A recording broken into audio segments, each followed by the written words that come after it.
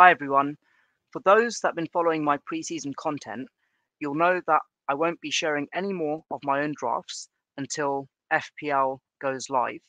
But what I will be doing in this video is reviewing other drafts off FPL Twitter, albeit anonymously.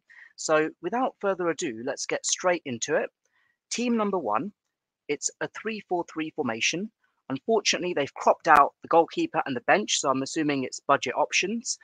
A very robust defence of Trent Alexander-Arnold, Stones and Gabriel, and a very robust attack of Jesus, Haaland and Mbeumo, and of course Mitoma and Enciso with a fantastic run of opening games.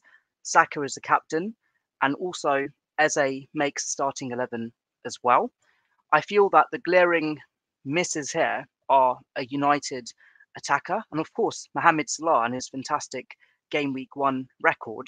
So I feel that this is more style over substance. I'll give this a 6 out of 10. Again, a lot of good coverage across the board and template in certain areas, but that's my thoughts on this team. Coming on to team number 2, once again, we see the Liverpool, Arsenal and City defensive cover here. And in this instance, we can see that Ramsdale is in goal. And also, Mohamed Salah is able to make the cut with Taven March in the midfield as well. And Odegaard is the Arsenal midfielder here. And yet again, we see Haaland and Mbeumo making up the front line in this 3-4-3 formation. And Ferguson is also able to be accommodated in this setup as well. We can see the bench here as well, which is littered with 4.0 and 4.5 options. I think this is a fairly balanced team and a fairly good 3-4-3. I'll give this a 7 out of 10. Coming on to the next draft, we've got a 4-4-2 formation here. And in this team, they've chosen Leno in goal, who will be facing City and Arsenal in the opening 4 games.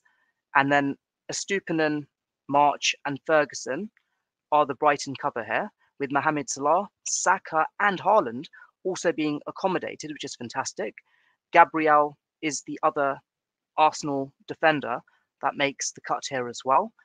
And interestingly enough, they've given Grealish the go-ahead in this starting 11 as well. And Coleman and Mitchell also make the mix. So this looks quite interesting. I feel that it's got a nice smattering of template players and also good differentials. I'm also going to give this draft a 7 out of 10 as well. Now, coming on to the next draft, this is also a 4-4-2 formation. We can see once again, Gabriel makes a cut, as does Stones and White. In this case, there's an Arsenal double up here. Botman also makes a cut. Despite Newcastle having a tricky opening run of games, we can see that Mitoma also makes this draft, as does Saka. And in this case, from Liverpool, not enough funds for Salah, but there's Diego Jota and also Foden, who makes a mix as well. And again, of course, Haaland is the go-to captain here. And once again, we see Ferguson making the mix. Interestingly enough, Mbeumo is also in this squad, but surprisingly a sub-1 for the opening fixture, and got Soufal and Reed on the bench as well. So I feel that perhaps Mohamed Salah is missing here, but that shouldn't negate the coverage that this team has. I'm going to give this a 6.5 out of 10. Now, coming on to the next team, this is a 3-5-2 formation. Got Pickford in goal, Shaw, Alexander-Arnold and Estupinan. So that's the first United defender we're seeing in the drafts that I'm reviewing. And then the midfield is Martinelli, Odegaard and Saka. So triple Arsenal in the midfield there. And got March and once again Grealish, surprisingly, making the cut here as well. And in this iteration, Enciso is perceived to be a forward rather than a midfielder. So it remains to be seen what he'll be reclassified as. And of course, Haaland is the go-to captain. Coming onto the bench, it's just 4.0, 4.5 fodder with a 5.0 as the sub-1 there. I feel that with this draft, it's almost like all in on Arsenal, and there's really no Liverpool or Manchester United attacking cover here. I'm going to give this a 6 out of 10 as well. And coming on to the next draft here, we've got a 4-4-2 formation, Pickford in goal. And of course, Everton with their opening run of games, they've got the likes of Fulham, Aston Villa in the opening 2 games, but then that's followed up with Wolves and also Sheffield United. So it'll be interesting to see how many others pick Pickford. Once again, Alexander-Arnold and Shaw make the cut here with the Estupiñán as well. And James is here as well, with Chelsea having a fantastic run of games after their first match of the season.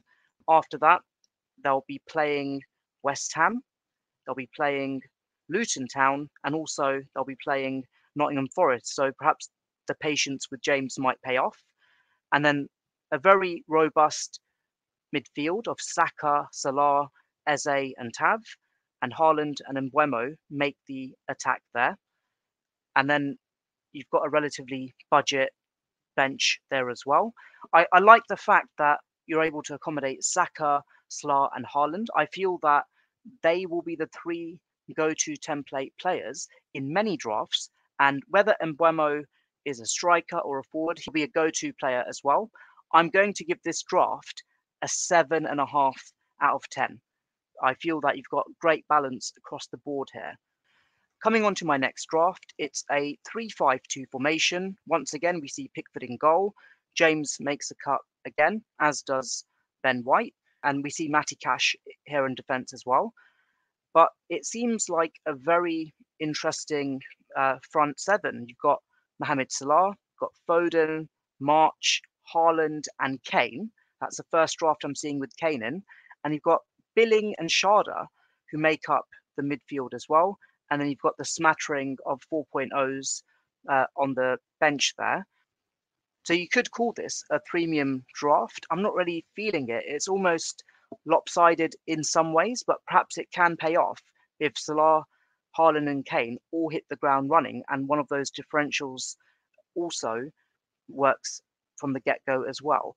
I'm going to give this draft a 6.5 out of 10. And then the final draft that I'll be reviewing here, it's a very unorthodox 5-3-2 formation, and you often see a back 5 being used across multiple drafts during pre-season, and we finally see one here. So in this instance, I like the fact you've got Ramsdale in goal, you've got Alexander-Arnold, but then the defense seems a bit too budget with Patterson, Bueno, and Tarkowski. I feel that Tarkowski may not even be 4.0 here, so it'll be interesting to see what's going to happen there.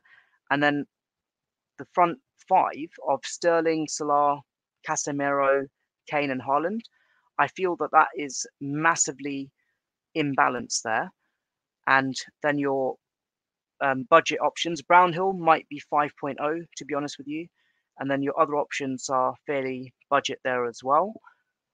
Again, I like the fact that you're able to accommodate Kane, Salah, and Haaland, but at what cost? It makes the team lopsided. I'm not fully convinced with this team, especially seeing so many 4.0s in the starting 11. I'm going to give this one a 5 out of 10. So there you have it, my first review from FPL drafts that I've seen off FPL Twitter. Let me know in the comments below what you think of those teams. And as always, if you can like, share, and subscribe, that would be greatly appreciated. Take care, everyone. All the best.